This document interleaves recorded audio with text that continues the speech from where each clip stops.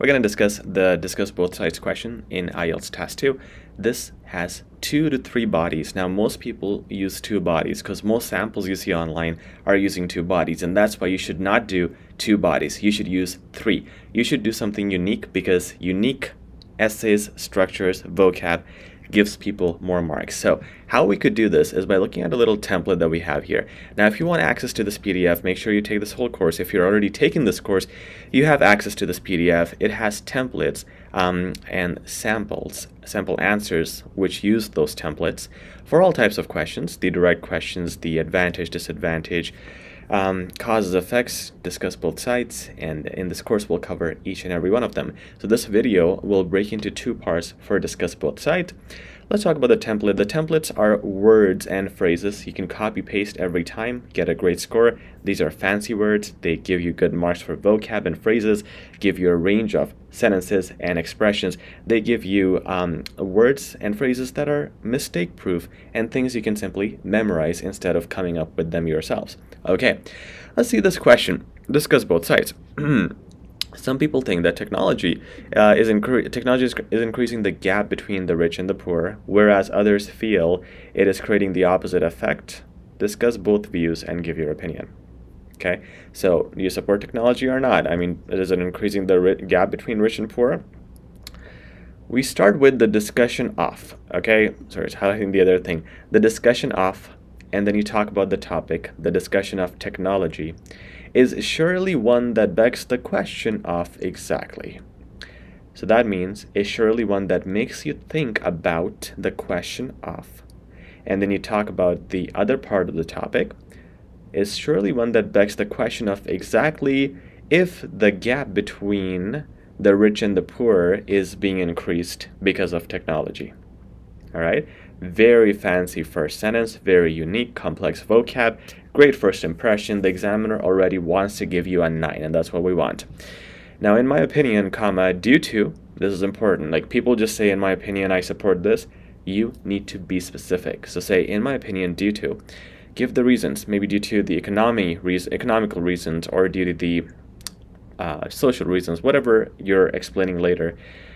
Supporting tech growth will be the most apropos choice. So whatever your opinion is, supporting whatever will be the most apropos choice, meaning it'll be the most accurate choice. All right. There's an example here, guys. Yeah, I don't need to read it. You can pause the video and see how the template has been used if you're interested. But the first 2 sentences right away create a great impression and get to the point, and right away builds very good rapport with the examiner. Before we look in the body paragraphs, let's look in the conclusion because it's very similar to the intro. You start with to conclude, both sides present strong arguments. Copy paste it. Simple, just copy paste it. However, and now you're gonna state your opinion. It says rephrase your opinion here. So now whatever you said in the intro, say it in different words. So maybe in the intro I said I support tech, right? So I'm gonna say, however, the cons of tech in terms of separating different classes of income are way lesser compared to the pros. Then there's always a suggestion at the end of this type of question with discuss both sides. There's a formula. Basically, when you do 3 body paragraphs, you should finish off with a suggestion for the last sentence. And this could be, someone should do something to achieve something. That's basically how you would say should here. So the government should find better ways to promote technology in a way that it is socially achieves socially responsible means. Okay, a suggestion based on your topic, and that is basically rephrasing your opinion and giving a suggestion, 2 sentences to finish off your conclusion. All right.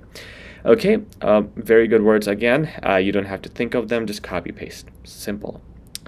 Now you go to body 1, which is going to be your paragraph 2 right below the intro. You start by saying not firstly, secondly, not basic words. You're going to say one clear fact is that.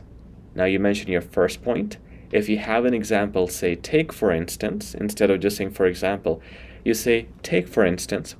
Now if you feel like you want to explain it more, you say to illustrate further. You don't have to say it, but if you have more to add, to illustrate further, your concluding sentence is going to be hence. Okay, that's how you conclude the whole paragraph. And now in the next body, nevertheless, remember the question is discuss both sides. So now we're going on the other side. We say nevertheless, which is the other side.